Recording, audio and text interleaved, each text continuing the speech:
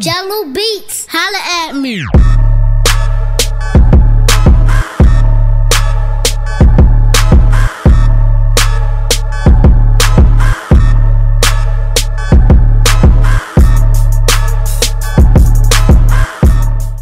Hey guys, what's up? So welcome back to the channel and another video. So today I wanted to discuss the goal of peak week bodybuilding training.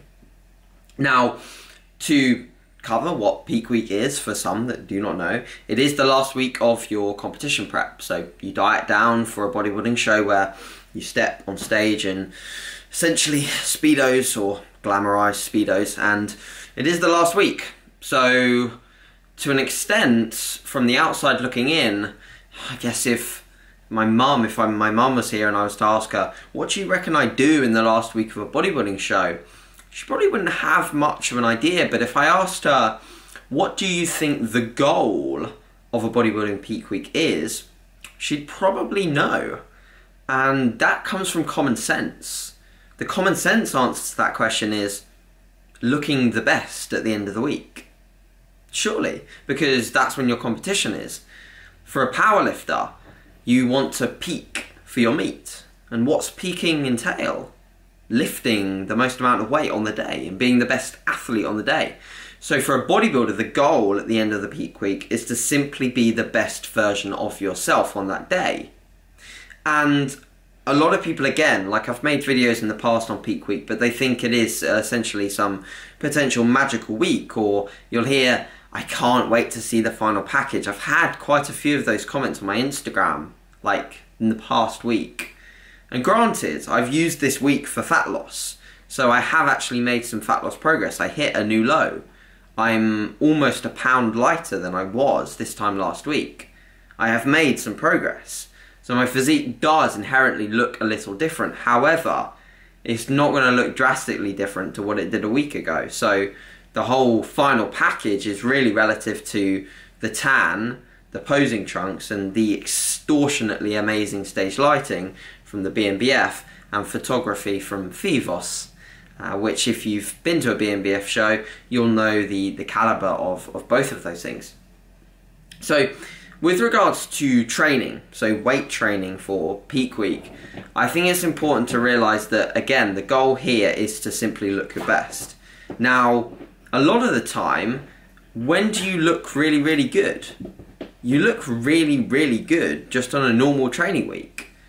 But there is an element of accumulative fatigue that has been built up as a result of training. Hard training will promote some element of cell swelling and thus water retention in some body parts. For example, your lower body especially. If you train your legs, there is a decent cell swelling effect, which not only affects the lower body extremities, but also the upper. If you think about leg training, it's highly taxing on your CNS system, your central nervous system. And this promotes an overall body response, a raising cortisol throughout the entire body, and thus some potential water retention across the entire body, albeit it will be small, but it could have an effect. And one of my friends, I don't know whether he'll watch this, but he made a really, really valid post the other day about men's physique competitors not training legs heavily too close to the show. Why? Because of the overall tax on the body, and thus the cortisol spike potentially and water retention. And we don't want that. Essentially, we want very low fatigue, we want low cell swelling, and we want a massively perfect environment for glycogen uptake.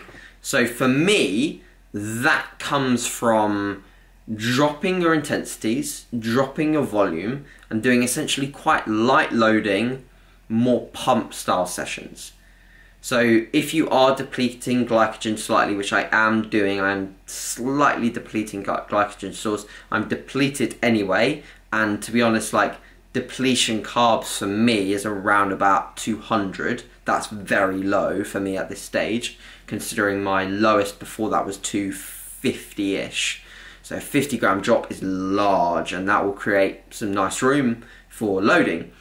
So I want to basically flush glycogen to the point where we've got empty, or at least we quote empty, they're not quite empty, but we want an environment where we can push in glycogen to the muscle stores, which are flat and wanting glycogen to come in.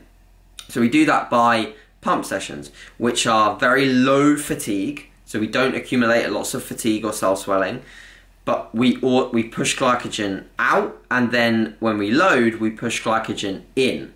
So a lot of the time, there's two other ways that people might go about it. Is like they'll load, but they won't train. They'll just sit on the sofa. I think there's an inherent issue with that, because you're not essentially pushing the glycogen. In my head, it might sound bro sciencey, but you're not essentially pushing the glycogen to where you want it, which is intracellular. I don't think sitting down is the most advantageous thing you can do when loading. Personally, I don't think so. I think at minimum you should be posing on a frequent basis. If you're posing, that's actually quite intense muscle contractions, and that should be taken into account in your peak week and planning your posing, because it is actually quite taxing. I pose every single morning, and I'm a little bit tired after it, to be honest. My legs start to hurt after several rounds. So what we want to do, like I was talking about, is, yes, essentially when we're loading, create an environment where we're pushing in glycogen. And we do that again by similar workouts that we'd be doing earlier on in the week, which are pump style. So my sessions have been like deload, normal deload. I stopped, my last lower body session was Tuesday, the show is Sunday, so I've got a decent gap. And actually I will, like, over the course of my full body workouts, like my full body circuits, which I'm doing from tomorrow onwards, Friday and Saturday, I will actually do some very, very light leg extension, leg curl on tomorrow's session, and potentially Saturday, depending on how I feel.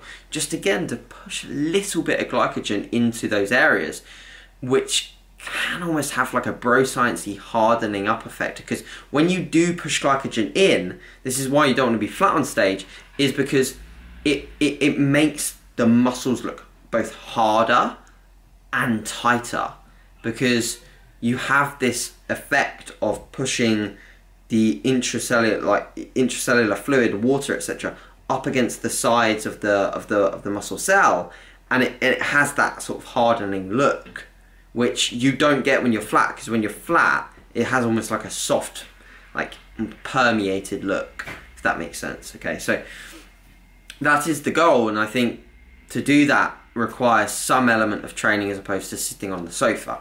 The other perspective is that peak week is your final week, and peak week you must destroy your sessions to leave no stone unturned and leave no cards on the table type thing. I think that can be equally as disadvantageous as not training, or keeping your training the exact same, because the fatigue you'll accumulate by going super hard in your peak week is not advantageous for glycogen uptake and the overall stage look. So if you're training like balls to the wall in peak week, doing all your normal sessions, you'll probably end up looking still okay, because if you were lean enough, you'll still look decent, but I don't think you'll maximize the look that you could have looked like, if that makes sense. So guys, essentially it's something that you can quite easily overthink, and it's quite easy again, especially if you're in a decently fed state and you're doing something like a front load, to want to train hard because you'll have extra energy. But if you're like me and you're actually doing a back load, you don't really want to train hard, because you just kind of feel like shit until you load, which is only like one day out, so you only have one opportunity to go ham, and I'm not going to go ham. So yeah, take all these things into account, guys. I hope this video is kind of informative and you took something away from it. So that's it for today. I'm feeling pretty good. I think I'm waking up like tighter every morning. It kind of seems like at least the scale is dropping in that fashion. So no huge drops this week. Just again, we're looking like we'll probably lose at least £1 on average, which is great. And final 2 days, today and tomorrow, of sort of low days, and then a nice high day on Saturday, which will make me feel very, very good and very alive for the stage, which is important. Don't want to be dragging your ass to the stage.